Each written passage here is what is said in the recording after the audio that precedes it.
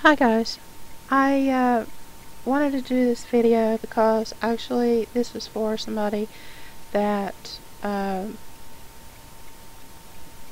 actually had discussed with me earlier in another video uh, about a few weeks or so ago, and they were wanting to recap what I had discussed in regards to the first and second beast of Revelation and their what they're going to do in the end times here in the future. And it was something else too. I wanted to thank M from Canada.1. Her name is also Traders Beware.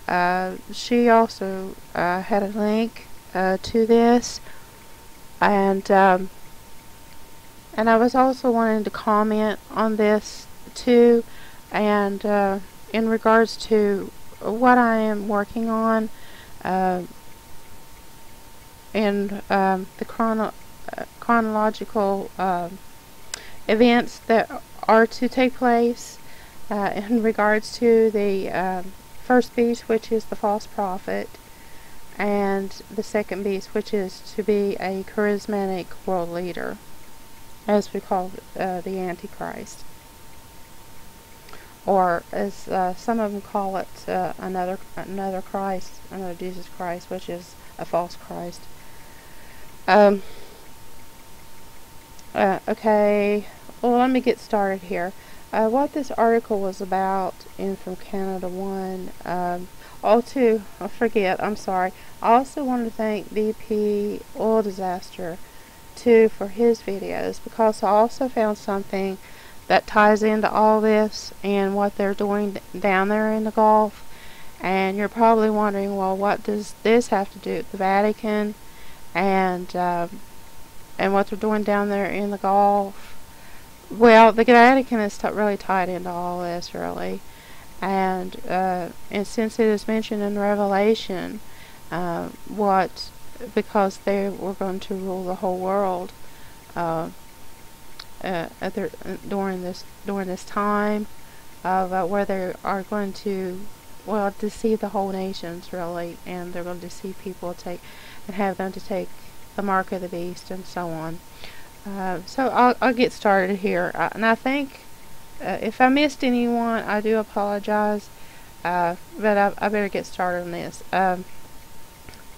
Okay, what this article was about is that the Vatican's claim that they were revealing an original Bible text and what it really said in it. But my take on this is that it's a bunch of lies that they're trying to tell people. They're trying to keep people from the truth. And what this article is that this librarian for the Vatican says that they had revealed this book, which he said he had translated for the Vatican publisher, 19 books of the Bible from an ancient Hebrew text of the, now pardon my pronunciation, is Biblica Hebraica Stratgartensia. That's about as good as I can pronounce that. There are 3 videos here that explains what they had revealed and what they had found, and it began in the book of Genesis. Is that it was written that a group of individuals called the Elohim made man with a genetic engineering intervention by mixing their own DNA, okay, with the DNA of primates. Goodness gracious. Oh Lord, have mercy on us. In the Bible, there was even a specific word that refers to the DNA, and this Hebrew word was Shilem, and that's T-S-E-L-E-M. Okay, and he found the correct what he thought it was. But I'm going to show you something here shortly. It says the Elohim, which is plural, which is more than one God. God's, let us make man in our likeness, using that thing that contained our image. And the thing that contains our image is the Shalem, which means something material which contains the image and which had been cut off from, and so on. Well, I'll just leave this page. I'm going to get on to what I had found regarding this word in Hebrew. My suggestion from this point on is, guys, make sure you study. Don't take my word for anything. Don't take anybody's word for it, not even mine. The Bible says, "Study and approve yourself worthy." It's in the New Testament. You have to study the Scripture and do cross-reference when you study. Get a good a dictionary translation in the Greek and in Hebrew, anything that you can find. I mean, examine it, turn it upside down. I mean, do what you have to find the truth. Because do not listen, especially to the Vatican, because the Vatican is a satanic church. They're not even a church. They're a cult. And this is something else I wanted to get into, also what I found. But anyway, that the word here, they claim here, it was found 17 times in the Old Testament. And even the Liberal Interpreter's Dictionary of the Bible, which goes to great lengths to saying it, admits that the concrete form and physical resemblance must be considered for Genesis, first chapter, 26-27. Perhaps we may conclude that while most of the thought that there is an external resemblance between God and man may be present, Ezekiel, who was a priest, has it. And this was in volume 2, page 684. The Scripture cannot be broken, and they do not contradict one another. They have to grudgingly admit that it is there in the Bible. Man looks like God. And continuing the quote, however, cautiously, he states it. For example, P stands for priestly, and one of the 4 different groups of people who edited the Bible seems to have reached a measure of abstraction. But anyway, let me see if we get down here. Okay, the same consistency is shown with the word likeness in the Hebrew, which is demooth, D-E-M-O-O-T-H, which means model, shape, fasten, similitude, and which means similar, and bodily resemblance. Now note, in Genesis 5, verses 1 to 3, this is the book of the genealogy of Adam. In the day that God created man, he made him in the likeness of God. And the Hebrew word is demooth, D-E-M-O-O-T-H. Okay, and Adam lived 130 years, and begat a son in his own likeness, demooth, after his image, and named him Seth. So you remember that story?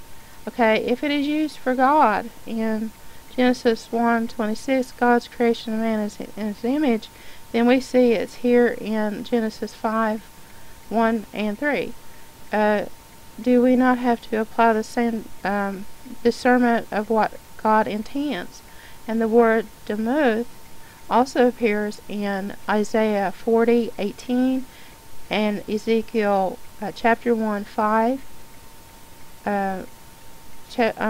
Verses 5, verses 10, 13, 16, 22, 26, 28, and chapters 10 in the same book, Ezekiel, chapter 10, verses 1 and 22.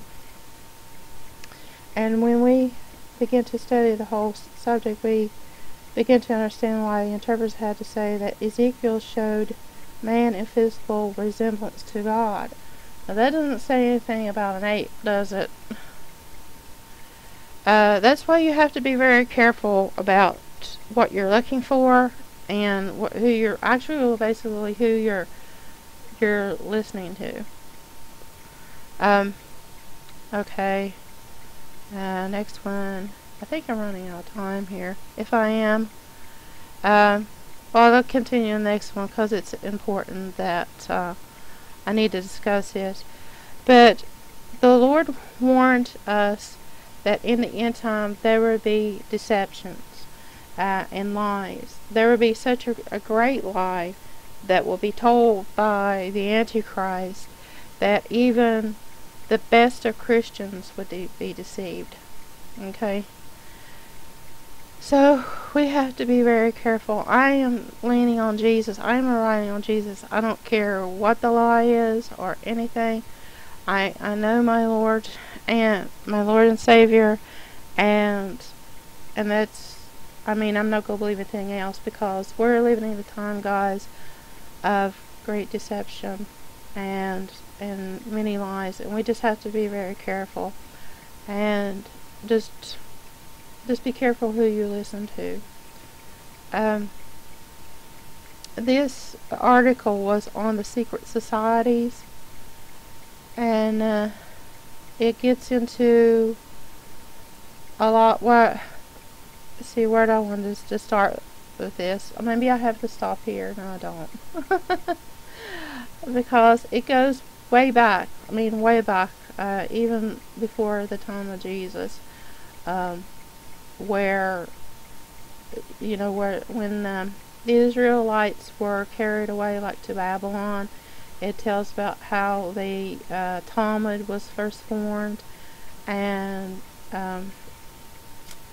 the Gemara, and lots of history. And then it gets into, when we get to the New Testament, about false prophets in the days of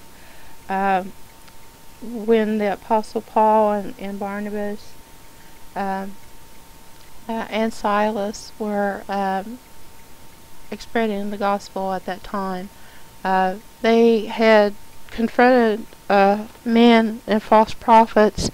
This is in the book of Acts, if you wanted to know what I'm referring to.